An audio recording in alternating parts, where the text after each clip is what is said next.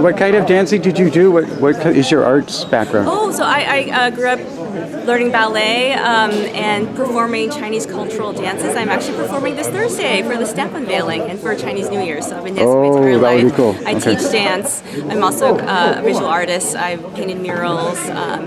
Did some painting as well, and so I really love the arts community and want to learn more about how we can save. Is it a historic building or just a place for community and arts?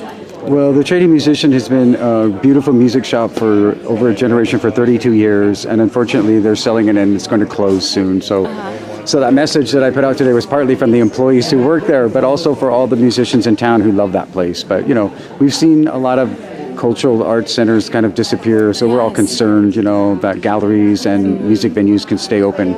A lot of them made it through the pandemic, thank goodness. We were really worried that none of them would, but it's, with loans and subsidies, it worked. So, of course, as an artist, I'd be looking for more subsidies for the arts, of course. Yes, we have amazing Inspire grant from King County for culture. There's, unfortunately, the last couple of years, we've seen all these grants dry up. But hopefully, with that new King County grant, hopefully we'll see more out there. Do you have a favorite ballet that you like? Oh. I guess Swan Lake is coming to Seattle right now, right? I love the new things that are coming out.